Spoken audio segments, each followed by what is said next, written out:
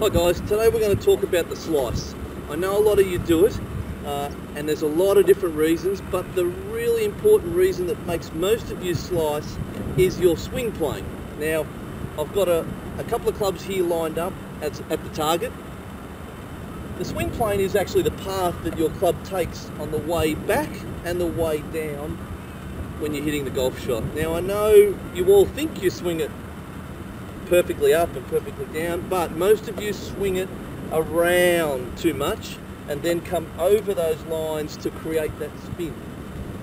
What I'd like you to do if you do hit a lot of slices is maybe go back home in front of a mirror in this position and swing the club up to that position of the takeaway, and it's right on line with my target line. You can see those lines there.